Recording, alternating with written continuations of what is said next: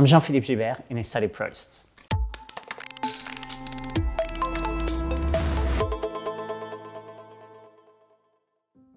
I've noticed that people come into the lab with preconceived notions as to what protists are and about their coolness, and it typically ranks really low, right?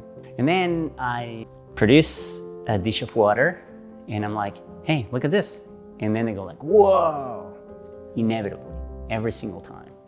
I'm what's called a theoretical ecologist, meaning I use math to understand ecological processes, but I've got people in the lab that don't do math at all and that study only protists and their response to climate change and their effects on other organisms on Earth.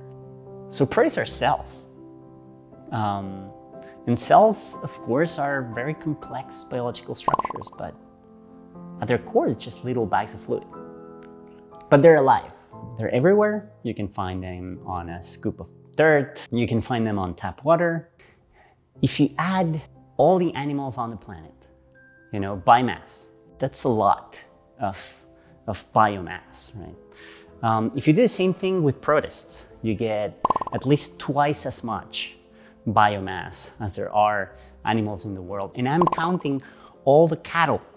Using protists, we actually showed that it is possible to predict how these organisms will respond to temperature tomorrow based on information that we collect about them today.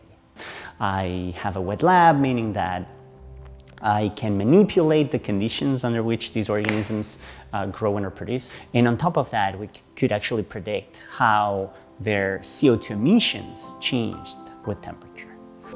The protists themselves, they've been nothing but helpful, and they rarely ever generate frustrations.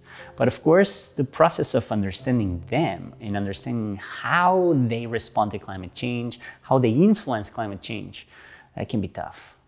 But then at the end of the day, you get to look at protists, and so that's a plus.